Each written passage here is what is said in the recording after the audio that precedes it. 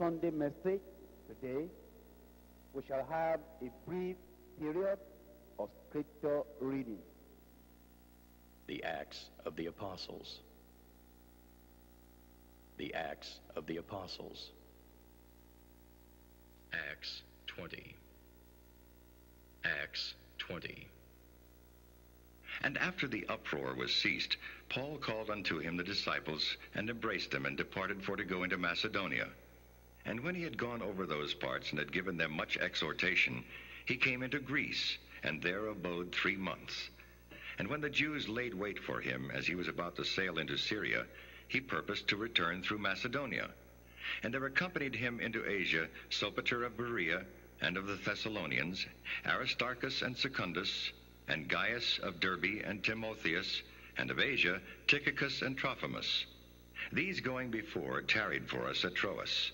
And we sailed away from Philippi after the days of unleavened bread, and came unto them to Troas in 5 days, where we abode 7 days. And upon the first day of the week, when the disciples came together to break bread, Paul preached unto them, ready to depart on the morrow, and continued his speech until midnight. And there were many lights in the upper chamber where they were gathered together. And there sat in a window a certain young man named Eutychus, being fallen into a deep sleep. And as Paul was long preaching, he sunk down with sleep, and fell down from the 3rd loft, and was taken up dead. And Paul went down and fell on him, and embracing him said, Trouble not yourselves, for his life is in him. When he therefore was come up again, and had broken bread and eaten, and talked a long while, even till break of day, so he departed. And they brought the young man alive, and were not a little comforted.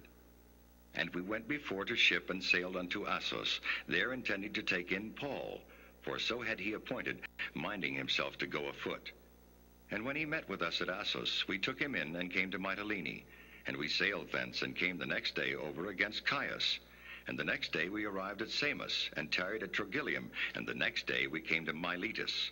For Paul had determined to sail by Ephesus, because he would not spend the time in Asia. For he hasted, if it were possible for him, to be at Jerusalem the day of Pentecost. And from Miletus he sent to Ephesus, and called the elders of the church.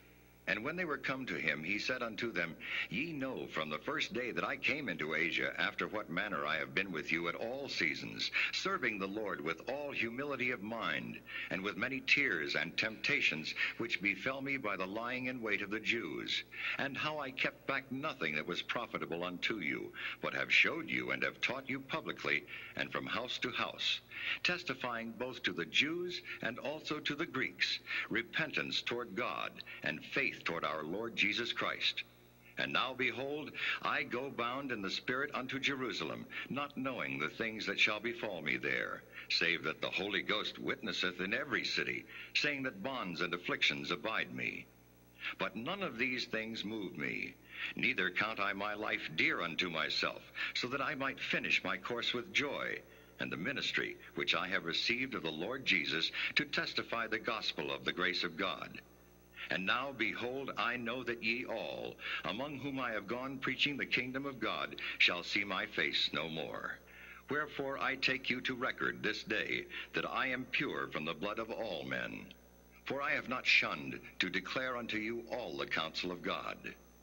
Take heed, therefore, unto yourselves, and to all the flock, over the which the Holy Ghost hath made you overseers, to feed the church of God, which he hath purchased with his own blood.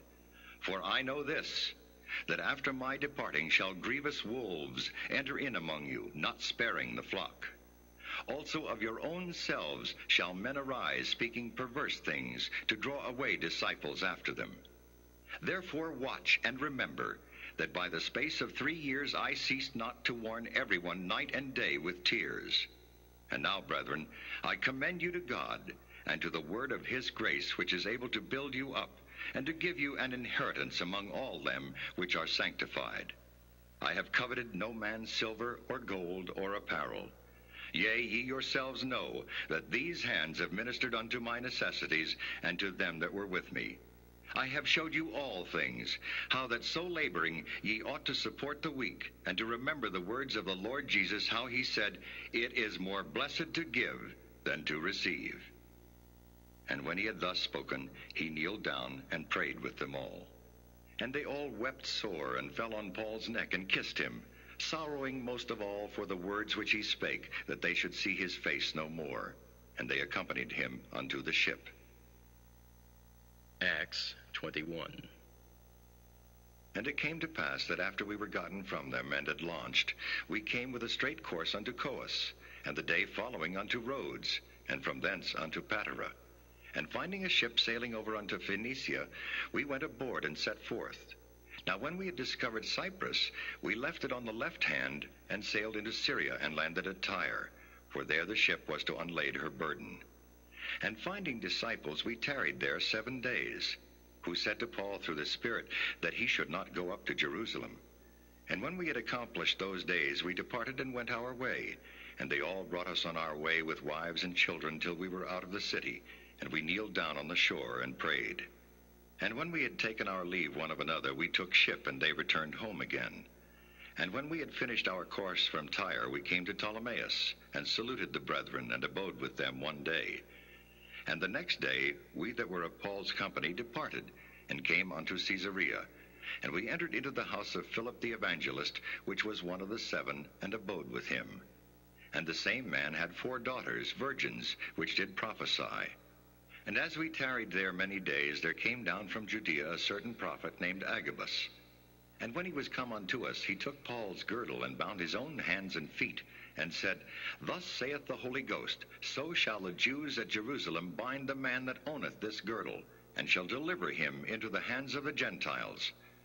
And when we heard these things, both we and they of that place besought him not to go up to Jerusalem.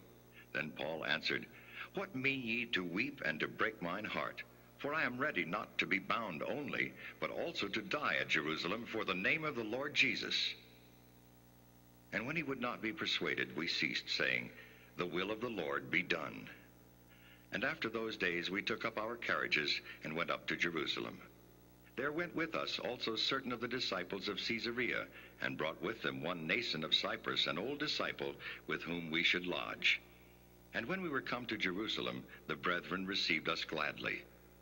And the day following, Paul went in with us unto James, and all the elders were present.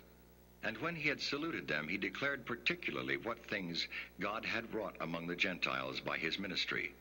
And when they heard it, they glorified the Lord, and said unto him, Thou seest, brother, how many thousands of Jews there are which believe, and they are all zealous of the law. And they are informed of thee, that thou teachest all the Jews which are among the Gentiles to forsake Moses, saying that they ought not to circumcise their children, neither to walk after the customs. What is it therefore? The multitude must needs come together, for they will hear that thou art come. Do therefore this, that we say to thee, We have 4 men which have a vow on them. Them take, and purify thyself with them, and be at charges with them, that they may shave their heads, and all may know that those things whereof they were informed concerning thee are nothing, but that thou thyself also walkest orderly, and keepest the law. As touching the Gentiles which believe, we have written and concluded that they observe no such thing, save only that they keep themselves from things offered to idols, and from blood, and from strangled, and from fornication. Then Paul took the men, and the next day, purifying himself with them, entered into the temple to signify the accomplishment of the days of purification, until that an offering should be offered for every one of them. And when the 7 days were almost ended, the Jews which were of Asia, when they saw him in the temple, stirred up all the people, and laid hands on him, crying out, Men of Israel, help! This is the man that teacheth all men everywhere against the people, and the law, and this place. And further brought Greeks also into the temple, and hath polluted this holy place. For they had seen before with him in the city Trophimus, an Ephesian, whom they supposed that Paul had brought into the temple. And all the city was moved, and the people ran together, and they took Paul, and drew him out of the temple, and forthwith the doors were shut. And as they went about to kill him, tidings came unto the chief captain of the band, that all Jerusalem was in an uproar, who immediately took soldiers and centurions, and ran down unto them. And when they saw the chief captain and the soldiers, they left beating of Paul. Then the chief captain came near, and took him, and commanded him to be bound with 2 chains, and demanded who he was, and what he had done. And some cried one thing, some another among the multitude. And when he could not know the certainty for the tumult, he commanded him to be carried into the castle. And when he came upon the stairs, so it was that he was borne of the soldiers for the violence of the people.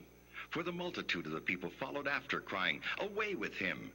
And as Paul was to be led into the castle, he said unto the chief captain, May I speak unto thee? Who said, Canst thou speak Greek? Art not thou that Egyptian which before these days madest an uproar and leddest out into the wilderness 4,000 men that were murderers? But Paul said, I am a man which am a Jew of Tarsus, a city in Cilicia, a citizen of no mean city, and I beseech thee, suffer me to speak unto the people. And when he had given him license, Paul stood on the stairs and beckoned with the hand unto the people. And when there was made a great silence, he spake unto them in the Hebrew tongue, saying, May God help us to be doers of the word. Amen.